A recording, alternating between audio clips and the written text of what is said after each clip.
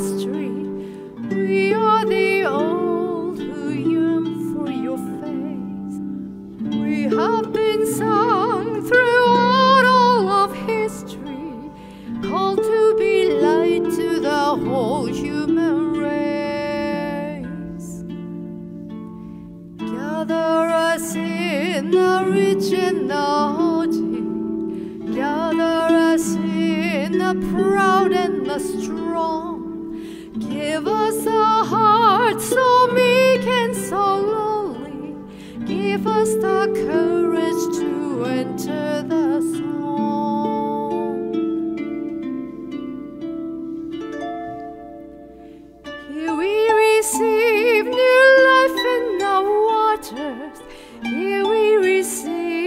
the bread of new birth. Here you shall call your sons and your daughters, call us anew to be salt for the earth. Give us to drink the wine of compassion, give us to eat the bread that is you. Nourish us well and teach us to fashion lives that are holy and hearts that are true. Not just in buildings small and confining, not in some heaven light years away. Here in this place the new light is shining. Now is God present and now is the day. Gather us in and hold us forever. Gather us in and make us your own. Gather us in, all peoples together. Fire of love in our flesh and our bones.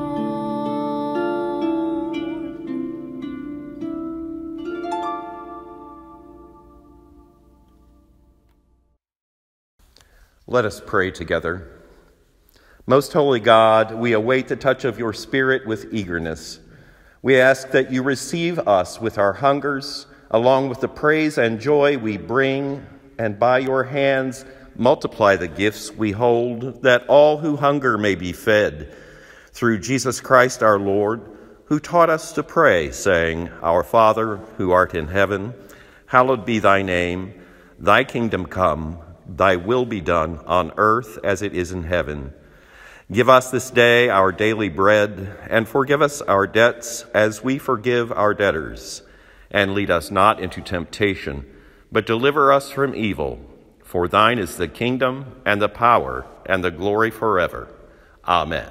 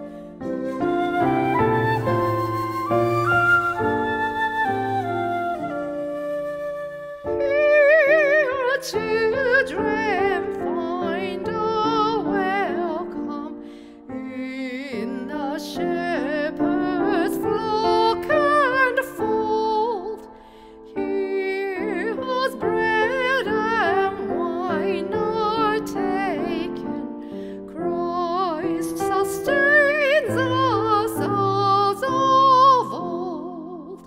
He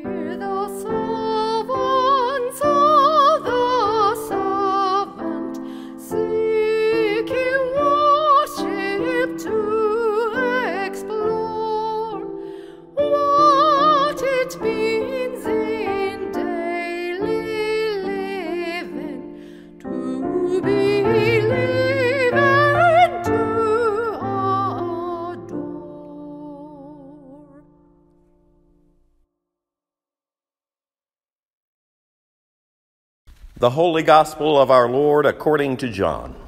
Glory to you, O Lord. After this, Jesus went to the other side of the Sea of Galilee, also called the Sea of Tiberias. A large crowd kept following him because they saw the signs that he was doing for the sick. Jesus went up the mountain and sat down there with his disciples. Now the Passover, the festival of the Jews, was near. When he looked up and saw a large crowd coming toward him, Jesus said to Philip, "Where are we to buy bread for these people to eat?" He said this to test him, for he himself knew what he was going to do. Philip answered him, 6 months' wages would not buy enough bread for each of them to get a little. One of his disciples, Andrew, Simon Peter's brother, said to him, "There is a boy here who has 5 barley loaves and 2 fish. But what are they among so many people?" Jesus said, "Make the people sit down." Now there was a great deal of grass in the place, so they sat down, about 5,000 in all. Then Jesus took the loaves, and when he had given thanks, he distributed them to those who were seated. So also the fish, as much as they wanted. When they were satisfied, he told his disciples, "Gather up the fragments left over, so that nothing may be lost." So they gathered them up, and from the fragments of the 5 barley loaves left by those who had eaten, they filled 12 baskets. When the people saw the sign that he had done, they began to say, "This is indeed the prophet who is to come into the world." When Jesus realized that they were about to come and take him by force to make him king, he withdrew again to the mountain by himself. When evening came, his disciples went down to the sea, got into a boat, and started across the sea to Capernaum. It was now dark, and Jesus had not yet come to them. The sea became rough because a strong wind was blowing. When they had rowed about 3 or 4 miles, they saw Jesus walking on the sea and coming near the boat, and they were terrified. But he said to them, "It is I. Do not be afraid." Then they wanted to take him into the boat, and immediately the boat reached the land toward which they were going. The word of God for the people of God. Thanks be to God. John's Gospel, which does not have a description of that last Passover meal that Jesus ate with his disciples, gives us a somewhat similar scene today. Jesus takes the bread, gives thanks, divides it among them, and everybody eats. Take, bless, break, eat. So familiar that when viewed in this outdoor scene, we get a taste of summer and maybe a new perspective on another facet of what the Eucharist we celebrate each Sunday here may mean to us. Jesus had been in Jerusalem at the festival, and while he was there, he got into some hot water with the religious authorities for healing someone on the Sabbath. Now, this was a great occasion, as every confrontation in John's Gospel, for Jesus to teach the teachers. So they were outraged. They were outraged enough, they were ready to start a new mission to take him out. So he gets away with his disciples to a mountain, and a great crowd seems to have followed him and are making their way to him. So here we go again with another crowd scene. Who knows? They might be coming to take him back to the authorities. You can't tell at a distance what's happening. But Jesus sees them coming and immediately asks, "How are we going to feed all those people?" Why would that even cross his mind? John sees the question as a test of the disciples' perception and their faith. And of course, they fail the test. But notice what comes out of it. For here we have an encounter with those who know him best, dealing with questions all of a sudden. Questions of scarcity versus abundance, insecurity versus provision, survival versus nourishment, anxiety versus faith, and supply and demand, and lavishness and stewardship. An encounter that the church of John's day was needing some serious conversations about, and that the church of our day even seems more desperately to need. What was the answer to how we're going to feed them? There was an immediate counting of heads, and then a counting of pennies and dollars, and an assessment of what a challenge is in this world where there are so few of us and such limited financial resources. And here we have this massive crowd around us, this world of all kinds of people that we don't even know, who need something that only God can provide. It's a challenge of trying to just get along when you feel like you're limited, and assume, therefore, that somehow God is limited, because the disciples are focused on scarcity. And that doesn't fit well with the reign of God, God's economy, in which all those who have need will have plenty, and those who have plenty will be used as vessels to provide it to all who are in need. It's divine. The kingdom of God is at stake here, and yet the theology of scarcity still stands up boldly against God's economy every chance we let it. So maybe we're being challenged not to let it. We watch this scenario play out between Jesus and his closest friends, and even when it's noticed that some boy has 5 loaves and 2 fish, there's that sense of, that ain't nothing. What can we do with so little? But look at the response of the master. It's, let him sit down. Jesus then is the host at a feast where small, simple gifts, not unlike our bread and wine and dollars and cents, are taken into his hands and blessed, and when spread around are not just enough. There's not just an abundance, there's this superabundance. There was even an abundance of grass for them to sit on, John tells us. This is a lavish feast. Jesus won't be outdone by any of us when it comes to hosting a party, no matter how small those casserole dishes that are coming in seem to be. We don't even know if the people coming after him were actually hungry, but Jesus seems to know. And in his hands, John says, they all ate all that they could eat. They weren't just given survival rations, but more than enough. They were filled. And as if that were not enough, the leftovers of the bread were more than they started with. And thank heaven they didn't keep any morsels of the fish. He not only fed them enough to keep them going, but there was more for another occasion. Or maybe to send back with that boy. Because once his mama got a hold of him after dawdling from being at the market, dinner was maybe going to be pretty rough. There's a massive abundance of people, but a superabundance of grass to sit on and food to eat, of leftovers to be gathered, and I'm guessing of newly awakened faith. Wouldn't your life be changed if you received something so astounding from so little, straight out of the hands of the one whose first thought was about taking care of you even when he saw you at a distance, feeding you, providing for your care and even comfort, not even knowing who you are? We live in a culture that shakes its head at the world's greatest needs when it looks out at the crowds that are all around us. I keep hearing over and over, there's not much hope in this present economy. Well, what about in God's economy?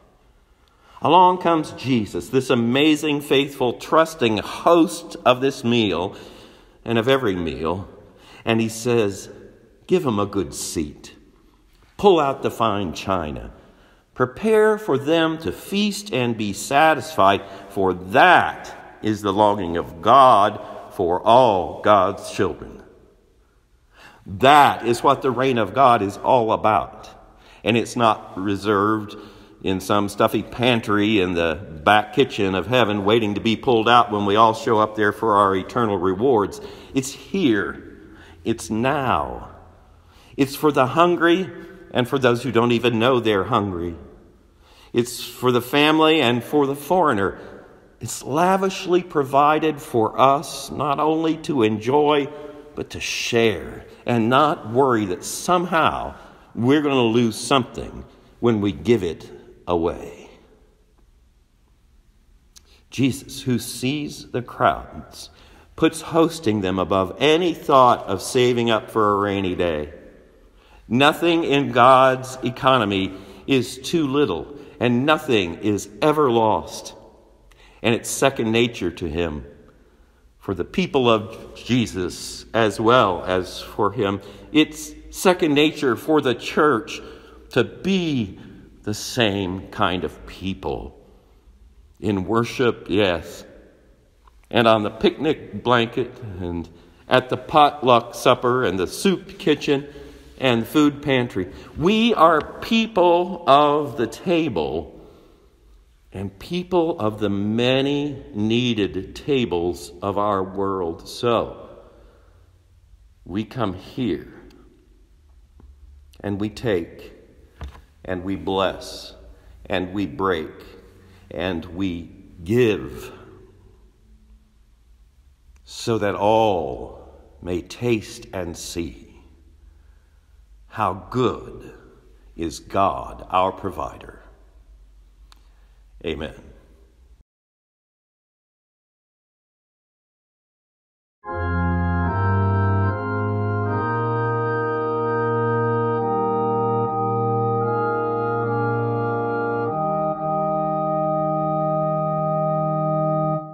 Be still, my soul, for God is on your side. Bear patiently the cross of grief for pain. Trust in your God, your Savior and your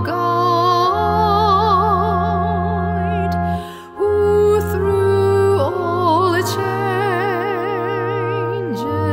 faithful will remain. Be still, my soul, your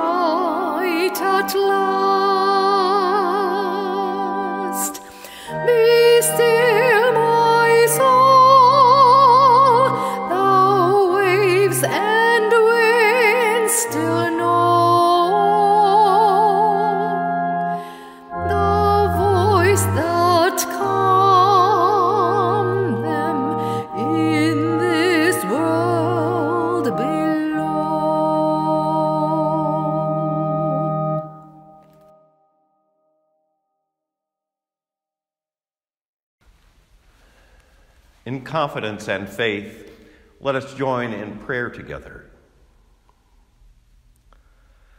Loving God, even when our hungers for life let us wander into deep wilderness places, you spread a banquet of grace, pulling us closer, eager to share from your table and from your great joy for us.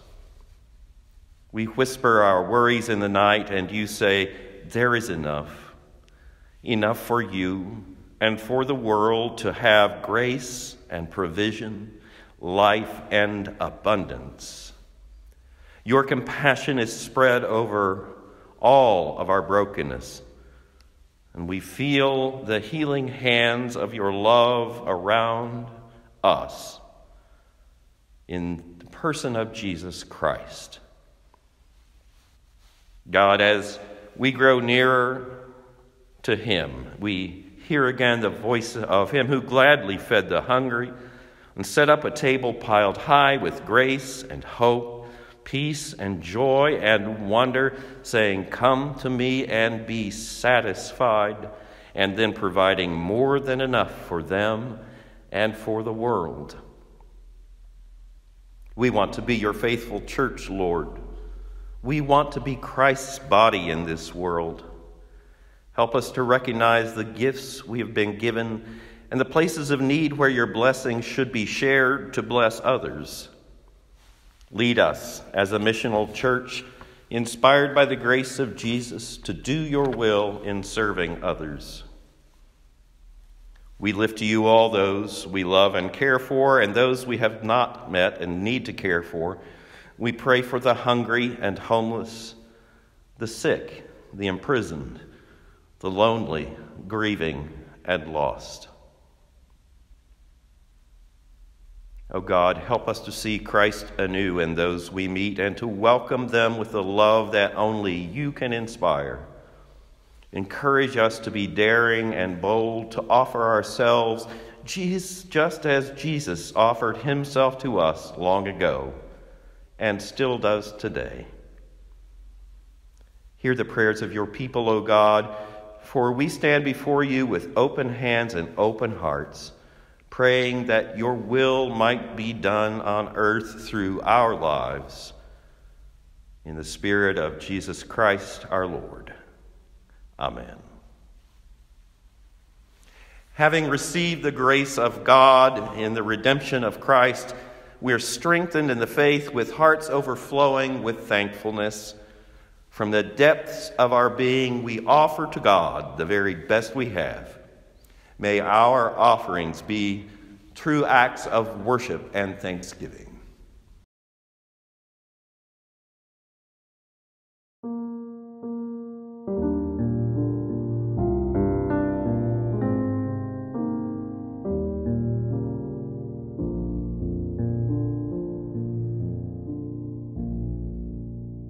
Lord, I want to be a Christian.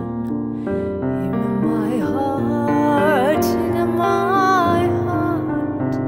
Lord, I want to be a Christian. In my heart, in my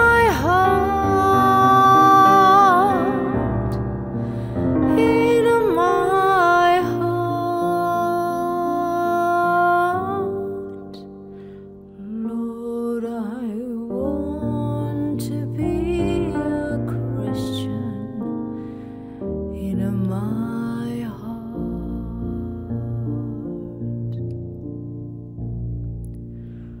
Lord, I want to be more loving. In my heart, Lord, I want to be more loving. In my heart,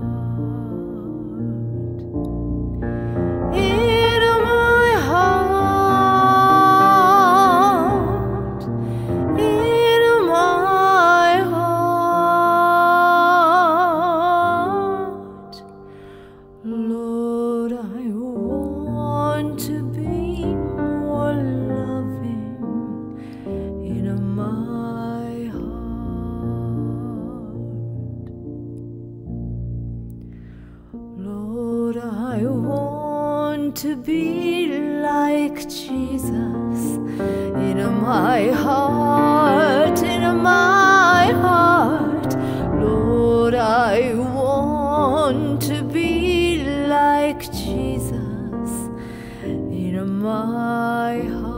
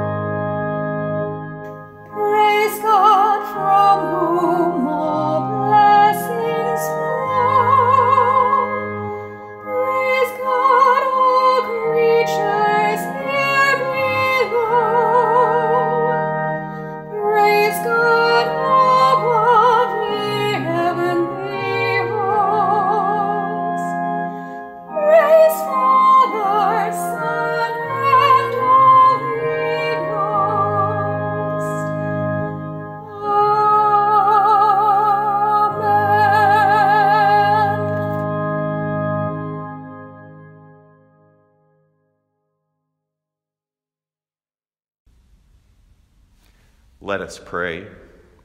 Before you, O God, we offer our prayers, our presence, our gifts, and our service. We lay our gifts before you in praise and thanksgiving for your many blessings.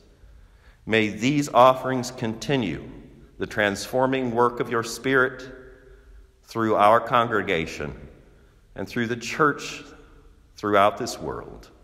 Amen. Come, my friends, and receive the answers to your prayers.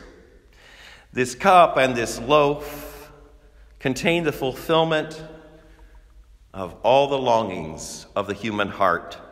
Through this sacrament, we receive the power and direction to bring about the kingdom of God, as God's will is done on earth as in heaven.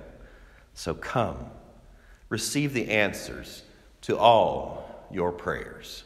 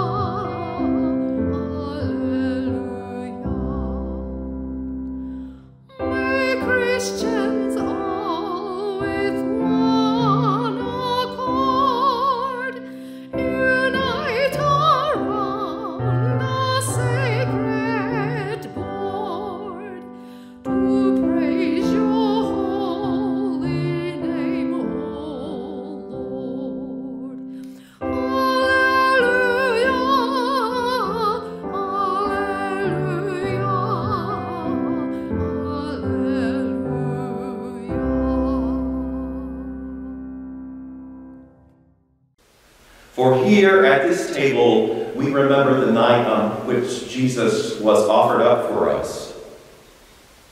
gathered with his disciples in the upper room. Having loved them fully, he loved them to the very end. And there at the table, he took a loaf of bread, and having blessed it, he broke it, and he gave it to them, saying, "Take and eat. This is my body given for you." And in the same way, after supper, he took the cup and blessed it, and giving it to them, he said, "Drink from this, all of you. This is my blood of the covenant, poured out for you and for many for the forgiveness of sins." My friends, as often as we eat this bread and drink this cup, we do proclaim the Lord's death until he comes again. Let us pray. According to your goodness, O God, you have given us these gifts. Fruits of the earth, worked by human hands to be for us our spiritual food and drink. Send now the power of your Holy Spirit upon these gifts and upon all of us who are gathered in many places out of our love for you. Make what we receive be the bread of life and a cup of salvation, that we may bring life and salvation to our world as we glorify you in these and in all our days through Jesus Christ, who lives and reigns with you and the Holy Spirit, one God, now and forever. Amen.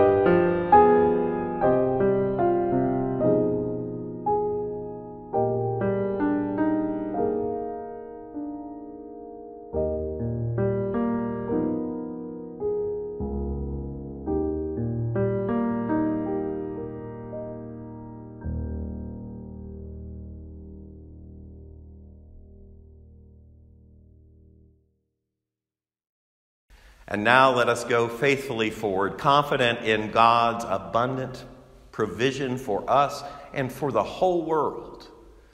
May all that we have received be freely given away for the sake of the mission to which Christ calls each of us to. And now may the grace, mercy, and peace of our God, Father, Son, and Holy Spirit go with you and keep you now and forevermore. Amen.